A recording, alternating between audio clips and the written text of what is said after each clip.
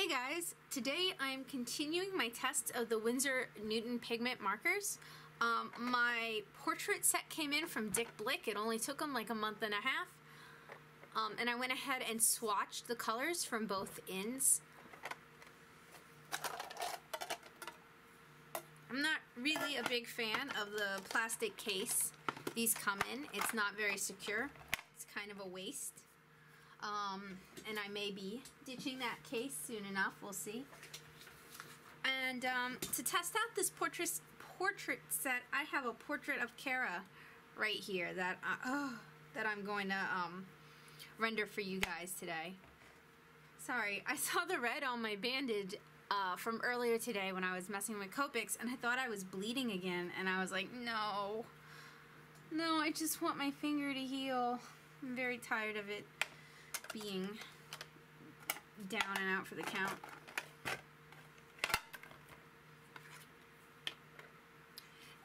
The paper I'm using is an acrylic paper. It's made for acrylics. It has a light texture. It's got a rubber or a plastic coating on it.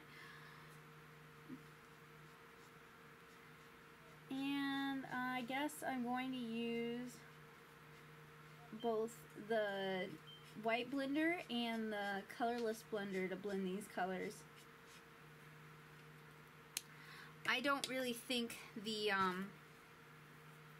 whites that come in this set, the skin tones that come in this set are very, oh, that doesn't work. It's probably the paper, because this is not at all marker paper. I was just thinking it might help, but since it can't push the marker through, I'm going to have to rely more on the white blender to lighten things up.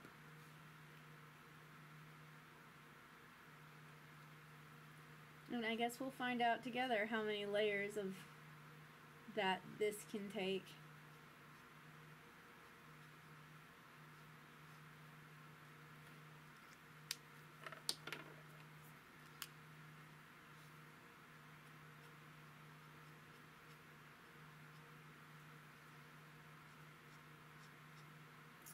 And I'm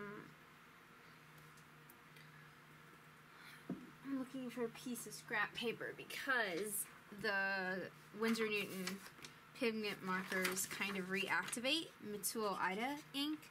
They are the only alcohol-based markers I've encountered that do that.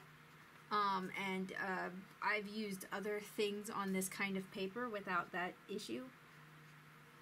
Although I have not used Copic markers on this paper yet. So they might be an issue for this as well. Really, I like using this paper for things that might otherwise get torn up by repeated layering.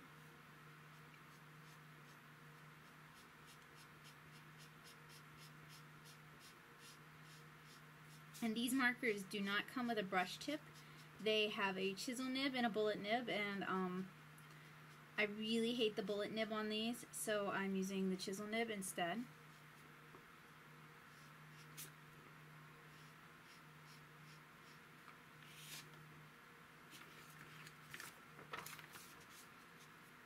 And it's already difficult for me to get even coverage without, let me pull in.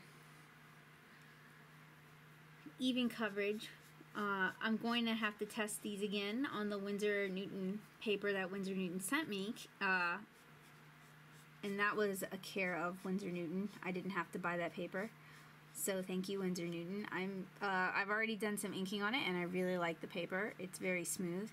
The reason I'm messing around with this is I'd already drawn and inked something on it.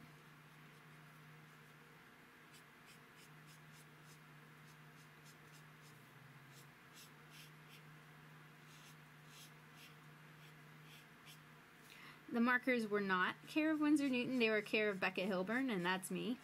So I guess I'm free to use whatever paper I so desire or think will work.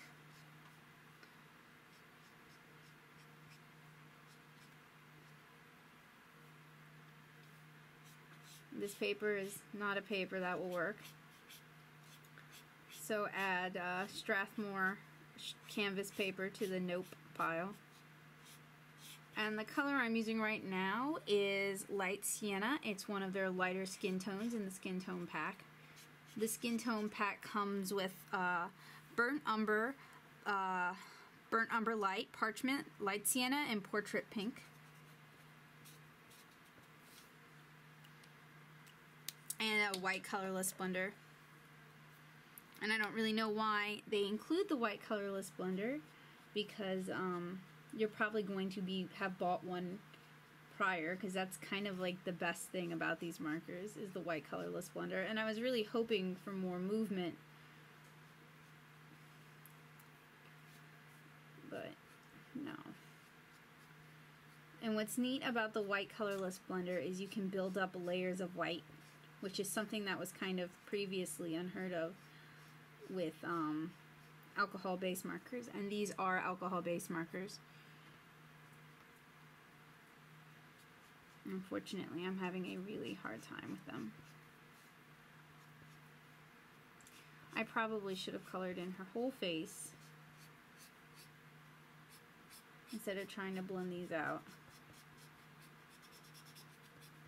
But that's okay. You guys are not unused to watching me fail on camera.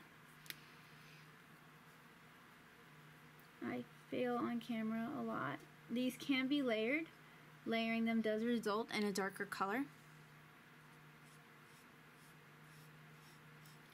The chisel nib makes it difficult to do nuanced applications of color. Your choices are you can cover large areas quickly or and somewhat sloppily, or you can do fine details.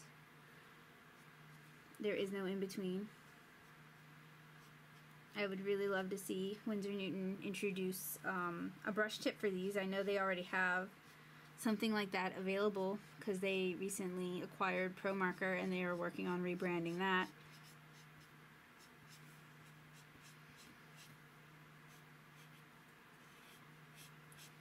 So I request that you hold your judgment on these markers, because this is not the right kind of paper for it. It's just a tougher paper that would be less prone to pilling, which was one of the issues I was having when I was doing the big batch of tests based on rendering a bouquet.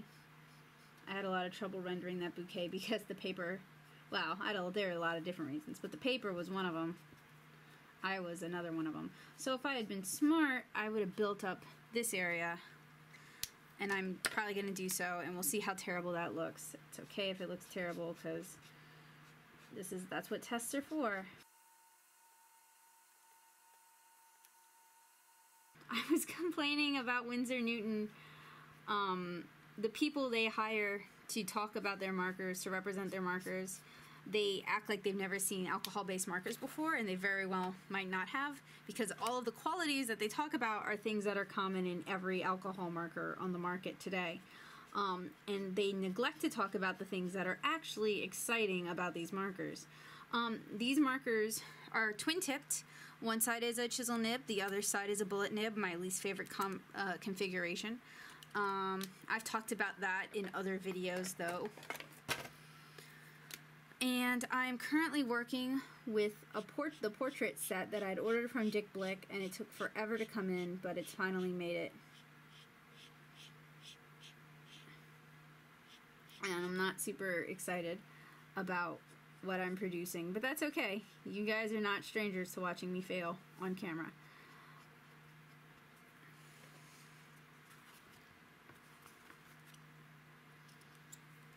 This is not the paper that is designed to be used with these markers, so please don't judge these markers based on this test. Let's do several other tests together and see how that goes before we pass judgment. Although I will say I'm not super impressed by the colors in the white skin tone set, the 6-piece skin tone set. I do appreciate that they are trying to represent a wide variety of skin tones in only 6 colors. So kudos to Winsor Newton for recognizing that people come in more skin tones than pale. So some of the things I really like about these markers that I think are really innovative as a marker user and someone who has used markers for 10 plus years is, first of all, these markers are pigment based, they're not dye based, so they're going to be more light fast than your dye based markers. They're going to be less color fugitive. That means your colors should look the same in 10 years, 15 years, 20 years, 100 years as they do today. I haven't done any tests on that, so I don't know. I haven't done any tests on that yet, so I don't know. Another thing that's interesting is some of the colors are slightly opaque, which is very unusual for alcohol-based markers. Another thing that's unusual about these markers is that you can add water and activate them, move them around. They aren't just moved with alcohol blender, although the alcohol blender isn't working on this acrylic paper that I'm using today for this kind of crummy looking drawing. But that's because this has like a plastic coating on it, and it's not meant to be used that way. Which was why I said don't judge this paper don't judge these markers based on today's performance. Oh, did you see this? This marker I just uncapped this. It's been under pretty normal pressure. It's leaking all over the place. That's not good. No, not good. These markers also have a white blender, which is really unusual for alcohol-based markers. And when I say they have a white blender, what I mean by that is they have a white pin that can be used to add small increments of opaque white to your creation. I really like this white blender. I've been using it on everything but these because I think it's really cool. It's something I haven't seen before. No other companies are doing it, so I really don't understand why the people who get paid to talk about this aren't talking about that. As a marker user, that's the sort of stuff that really intrigues me.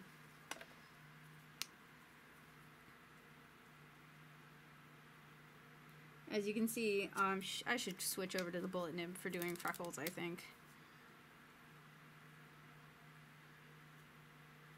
I was gonna say the chisel nib is not good for freckles, but then again, the bullet nib makes the freckles so uniform that they don't look at all like they should.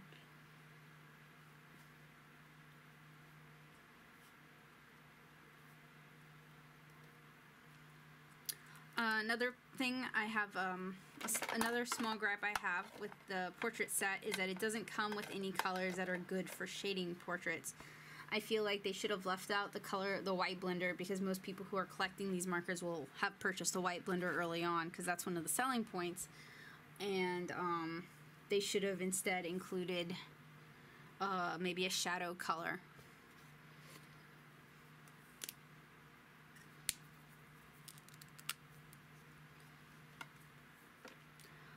Oh, here's another one that wants to leak. Since these are alcohol based, I would think they would be somewhat compatible with Copic markers, but I would recommend you apply your Copics first and then you do your pigment markers, because I have a feeling the pigments and the pigment markers might clog up or ruin the nibs on your Copic markers.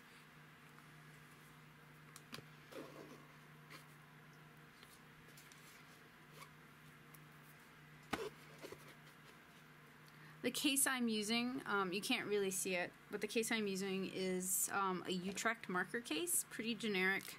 I got it on super sale. Yeah, this paper does not blend. We're gonna have to do another test on a paper that does blend, but that's okay. I just wanted to try this out and see. At least with the white, it will tone down colors, and you can put, oh, I got pink on it from doing her lips.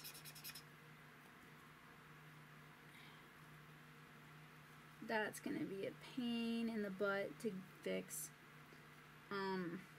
I was saying something. Oh well, I guess it's not all that important. I'll probably remember it when I end the video.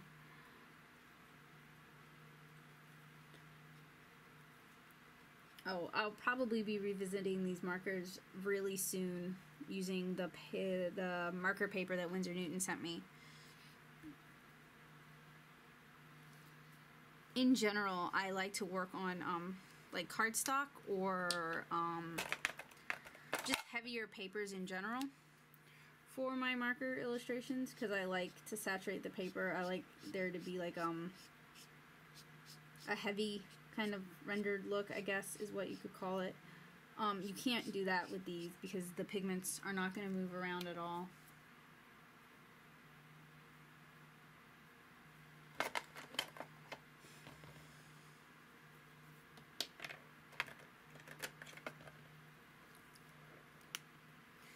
That was one of the reasons why I opted to use an acrylic paint pad. And you can build up these colors, but they get intense very quick. They start to look really unnatural, in my opinion. Some of you might like that look. Some of you might prefer to work that way. And if that's the case, you're going to like it, these markers. If that's not the case, if you like to do subtle color building, then that's just something to watch out for. You can kind of knock it back with the colorless blend, the white blender.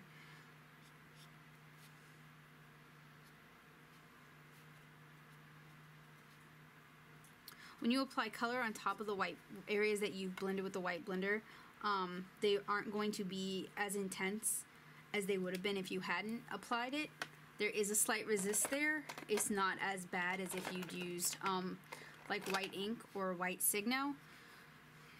So this might be a good solution for you if you want to make minor corrections or to knock something back in intensity.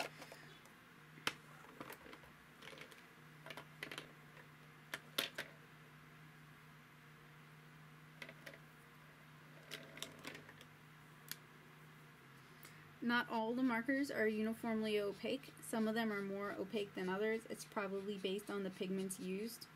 I don't currently have a guide for opacity. Winsor Newton may release one soon. It seems like that would be something beneficial for them to release for their customers. Here's another marker that is leaky.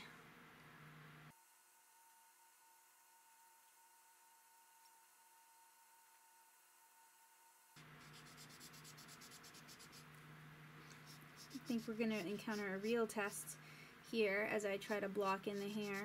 As you can see, it's already pretty streaky, but subsequent layers should help remedy that. It's also difficult to get into some of those tight corners.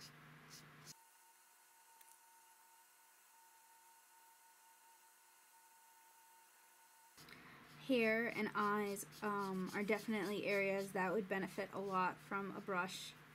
A flexible brush nib, sort of like what Copic or Prismacolor or Shinhan or some of the water-based markers, like distress markers. There's a lot of markers that utilize a flexible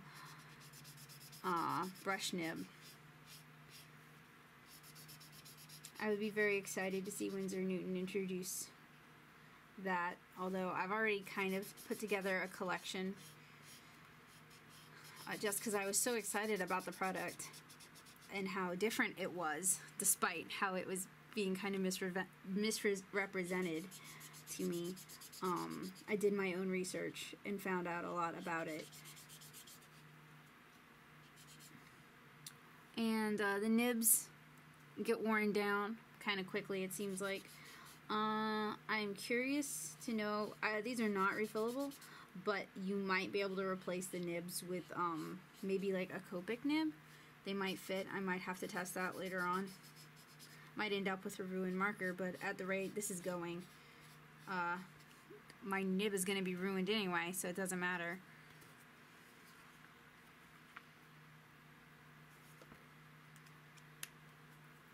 You need to be careful when recapping, especially the chisel nib, because there's like a little plastic ring on the inside of the cap that I'll show you guys as soon as I'm done blocking in her eyes here, and it can like cut up or chop up your nib, kind of ruining it, so that's something to be aware of And on this paper, these inks are very sticky. Okay, let me show you the inside ring. See that? That will start chopping up your nib if you're not very careful. It's very easy to put your nib in the wrong place.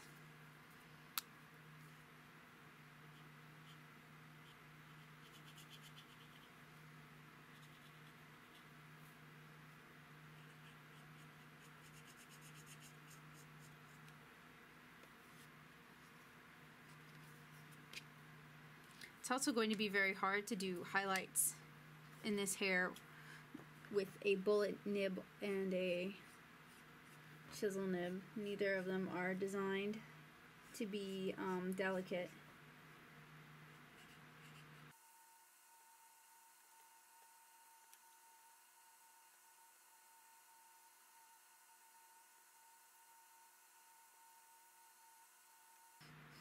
And I am trying to use the different planes of the nib, the chisel nib, to try and make it work for me.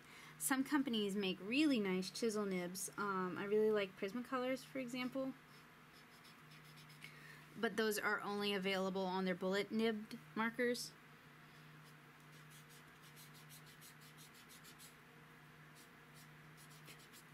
They call those the art markers, and they have a different name for the brush nib markers, and that doesn't make any sense to me because why would you call one art? Like, what's the justification for that? Other than the bullet nib markers have been around for, the bullet and chisel nib markers have been around for a really long time, so they probably had that name first. But I noticed there's kind of like a distinction, an arbitrary one, between products for artists. So these are being currently marketed, given who Winsor Newton hires to represent these markers for the most part, by like fine artists and older illustrators.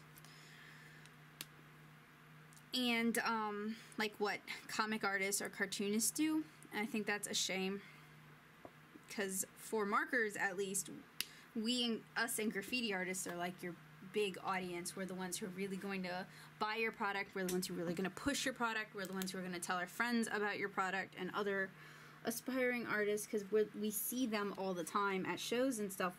We talk to them, I think, more than artists who are considered fine artists might talk to their following. So I don't understand why have the distinction in who you're going to have represent you.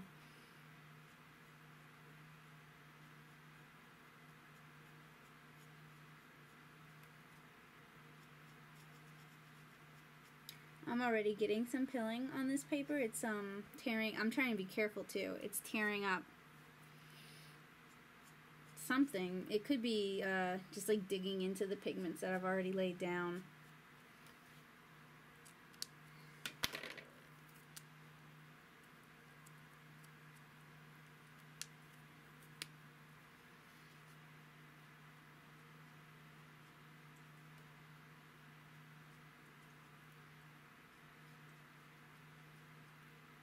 And I currently don't have as big a set as I need to really be able to do all of the color gradation. On a paper that's better designed for blending, that might actually be less of an issue, and I'm trying to hit it with the prior color I used while it's still wet, so I can get it to blend out a little bit into something a little less something that doesn't stand out as much.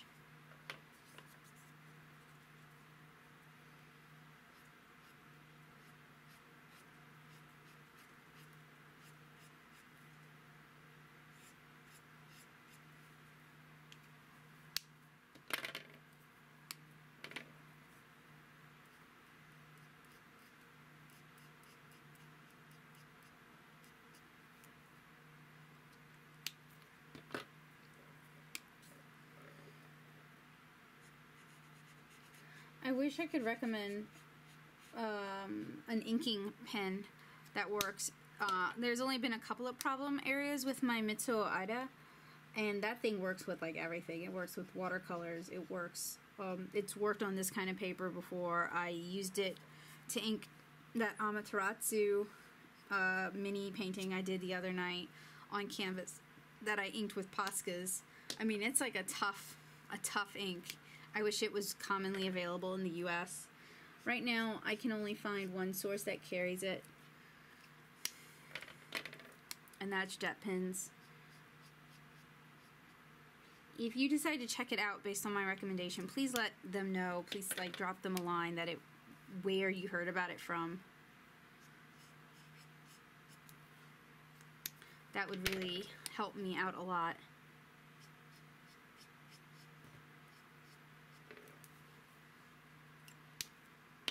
But the Mitsuo Ida does not work with, I haven't found anything yet that works with the pigment markers for synthetic papers like Yupo. And I'm surprised it's working as well on this canvas paper as it is. My initial notes said that these markers are like working with gouache in a marker form, and that's true to an extent. I actually think Posca markers are more like working with gouache in a marker form, but these are a very close second. So if that's something you're looking for, especially because these can supposedly be blended out with water. And I'll have to try that. It would not, I think this would be the kind of paper to do that on because it's a coated paper made for acrylic, so it's meant not to get all torn up and bent and waterlogged when you do add water. So I may do another illustration that demonstrates how well these do or do not work. I haven't tested it yet with water, but the rep at Winsor Newton told me they are blendable, water soluble, which is interesting because I've never encountered an alcohol marker that can do that. See, you'd think that would be, especially because they do so much with watercolors and they have their new line of watercolor markers and stuff. You would think that would be something they mention, but I haven't seen anyone mention that yet. Certainly not anybody who's on their payroll mention it yet. If I'm wrong, please link me because I'd love to see people working with it in that capacity. That might help me make some better decisions when I'm using them instead of having to make a bunch of mistakes on camera for you guys.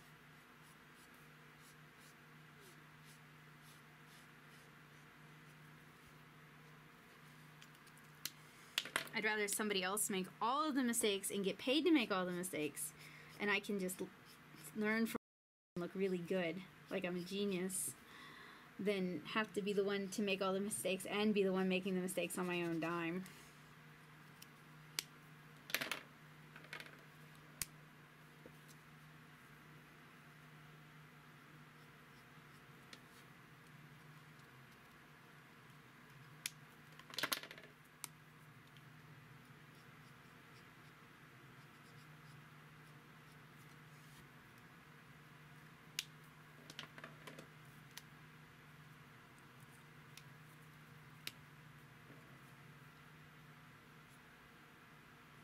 Trying to get into those hair ends.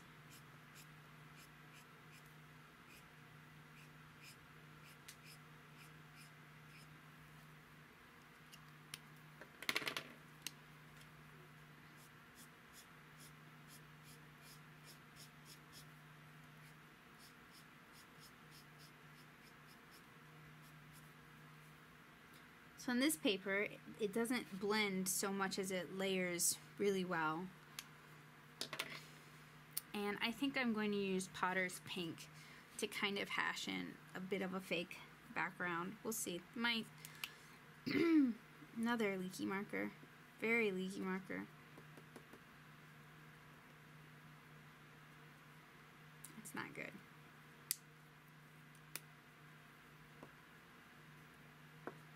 And Potter's Pink is actually a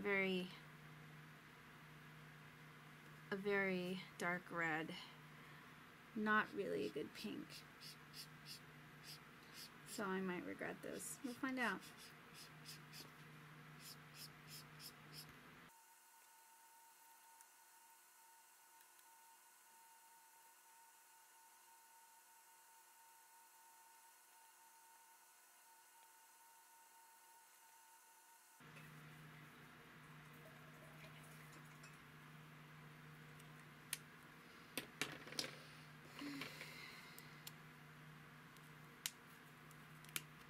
once I finish doing all of my tests, or the lion's share of my pigment marker tests, you can read all about my thoughts at nattosoup, nattosoup.blogspot.com.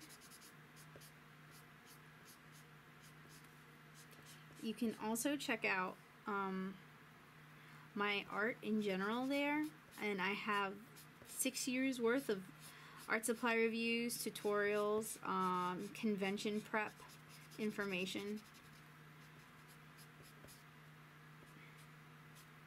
watercolors, my creation process, comic making process. I have a lot of stuff on there that I would appreciate you guys checking out and letting me know what you think. I am having a hard time lightening up this Potter's pink. It's not going so well.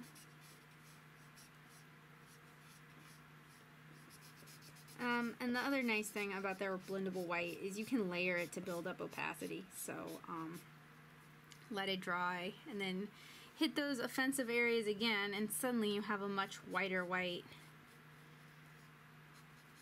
But make sure you clean your nibs on a piece of scratch paper, otherwise the pigment that it picks up will carry over the next place you put it, like in Kara's eye.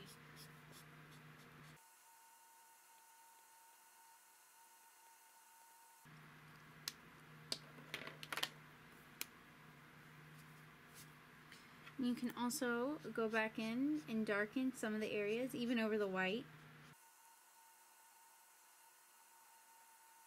So that's my test of the Winsor Newton portrait set on Strathmore